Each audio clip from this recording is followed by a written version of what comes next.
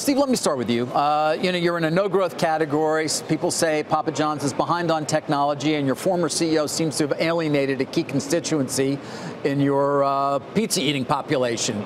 So what are you going to do to change that? Well, first off, David, thanks for having us here. It's great to be here. So, exciting day for the brand yesterday. So, $200 million investment. I had a great new partner with Starboard Value and Jeff Smith as new chairman of the board. I got to tell you, I've been here at the brand for 22 years. Started out as a delivery driver for $6 an hour. So this investment and this opportunity really gives us an opportunity to focus on what's most important. I started 22 years ago, and I realized there was two key things that are most important and unique about the brand. One is our people and our culture. So the opportunity to really focus on transforming the culture of the brand. But what really struck me the most, my first day with the brand, is quality. We are the differentiated player in the category. And there's something really different about what we do at Papa John's that, frankly, I think there's more to the story that we need to tell to consumers. Many people don't know that we have fresh, never frozen, original crust dough. That's 6 simple ingredients. Folks don't know, and that's different what the other folks do. Folks don't realize that we use vine-ripened tomatoes that go from the vine to the can from the Central Valley in California. All of our tomatoes around the world are grown there. And other folks will use packed, not packed, but concentrated tomatoes. So this unique quality story is certainly one that we want to leverage this new partnership with Jeff and really advance the company. All right, I'm getting hungry, but none of that is going to translate necessarily into selling more pizza. What's your role here, Jeff? What are you going to do to help him execute on some of the goals he just laid out? Yeah, David, pizza is fun, and it's about getting back to fun and making it fun again inside the company. For us, this is a partnership with Steve and with the board, and we approached the company and said we want to get involved, we want to help, we want to provide leadership. Why did you approach the company? What was about it that you saw was an opportunity for Starboard potentially profit, obviously? I'll echo what Steve just said. I think it's the best quality pizza in the category. So starting with the best product in the category is always a good thing.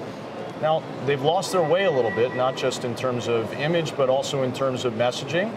We can come back in, we can get our customers back, and we can get them to come back and appreciate the brand.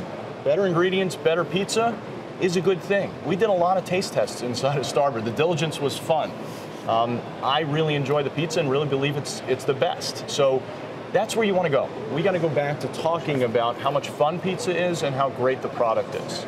I can order a pizza on Domino's app very easily, track the whole thing. Many say you guys are behind in technology. Are you going to change that? So we were the pioneer. We were the first to launch national online ordering back in 2001. We're still very proud of all of our technology systems today. We're going to continue to focus and invest in the customer experience. We also were the first to launch a national loyalty program in the category. And we just launched a new loyalty program, which we believe is now best in class. Where consumers have the flexibility to buy whatever product they want at Papa John's. So you don't feel like you're behind at all? Those who would say, well, you've got to spend more money. There's no doubt that we got to get better, and we're going to continue to invest in the areas of product and technology and people. We know that we need to improve the unit economics for our franchisees, but at the end of the day, we are a company that's differentiated by our product. So I'm really pleased to say we're getting ready to launch a line of 6 new specialty pizzas coming up next month. We're getting ready to really expand and think about menu variety. We're going to focus in on premium ingredients. So a lot of those investments are going to be into that area. We're really excited about that. Many of us who know you well look back at Darden. Of course, the success you had there as an investment and obviously with all the board members you put on there. Is there a similarity here, Jeff, in terms of the approach that you're taking with Papa John's as you did with Darden? It's actually really similar. So let's not focus on all of Darden, but really on Olive Garden, because Olive Garden was the struggling brand inside of Darden. And at the time, people don't remember now, because Olive Garden's doing so well. Gene Lee, as the CEO, has done a terrific job. Olive Garden's doing really well, but at the time we made the investment, Olive Garden was really struggling. Olive Garden was a chain that people were talking about where it was a dying brand. Their customers were getting older. And what could be done to reinvigorate. I remember talking about it at the time we made the investment, and people were saying things like that. We got involved and really focused on the positives, focused on the competitive advantages, and really built up the quality and, most importantly, the customer experience, the guest experience. We're going to do the same thing here. In partnership with the company, in partnership with Steve, we believe the same opportunity exists. The quality is terrific. We have to focus on the competitive advantages and the customer experience. And the customer experience in pizza isn't just about the quality of the pizza, which you were talking about before, David. It's also about the whole experience. How do you order? How do you get it delivered? How do you have the whole experience and make it better? We're really excited about it. Actually, I mean, I think you guys and Jim were talking about the technology at Domino's. You know, their promotion right now is terrific. It's a terrific opportunity. It's a terrific opportunity as a de facto co-promotion for us. They're out there for the next 6 weeks saying, go buy a different pizza and they'll give you rewards. So that's wonderful. We're loving that. Invite the customers back to Papa John's. If you buy Domino's pizza, you just get Domino's rewards. Right now, if you come to Papa John's and you come back to our pizza, you get our pizza, get both, our right. rewards, and their rewards, and they just get the picture, which is wonderful. Steve, did you guys try and sell the company and fail to do so? No, you know, we had it was been a robust process, so we had a very comprehensive strategic review process. Started September of last year. The independent directors of the board, i.e. the special committee, you know, we looked at all options. It was a wide range of options, and you know, back to what Jeff was just talking about, the Olive Garden deal there, but there's a number of other consumer-facing brands that Starboard was involved in. So we found the right financial resources to give us flexibility, but frankly, even more importantly, was those intangible values of leadership that has got experience in turnaround brands. Obviously, we're in a moment of distress here. It's been a difficult year for the brand, but we know we got the plan to do the right things to move forward, and brought on new leadership and an additional director also with Anthony that's got 30 years of experience with consumer brands. Mr. Snatter's still a 26% holder, roughly, I think, with the dilution from this convertible deal. And he likes to talk, and he doesn't want to be ignored. Is he going to be a continued problem for the brand?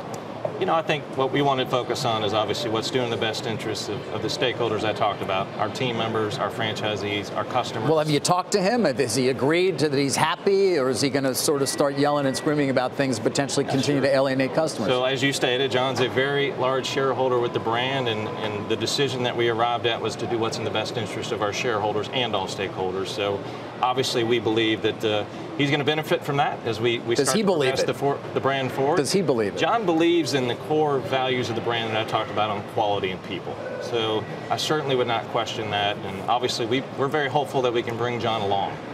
It's a journey. All right, now it's time to talk Bristol-Myers. You're here. Do you own the stock?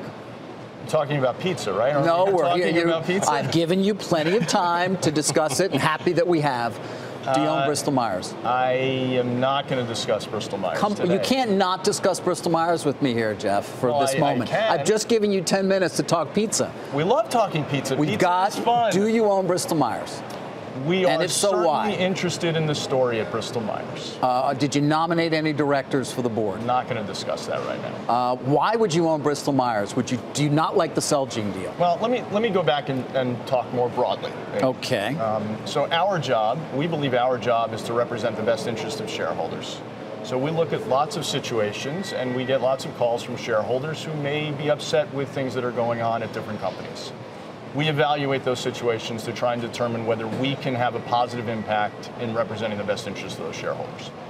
Bristol-Myers might fit that profile. But it might not. It might not fit that profile. We haven't made that decision. If we make that decision, I'll tell you what, I will come on and talk to you about it. Well, you'll want to come on and talk to me about it because it'll be an uphill climb, it would seem, conceivably, to defeat a deal, the vote on which is coming up very soon, which is why many people wonder why you would own it if you really were trying to beat down the Celgene deal, unless you just like Bristol-Myers. I think we'll have to talk about it at a later date.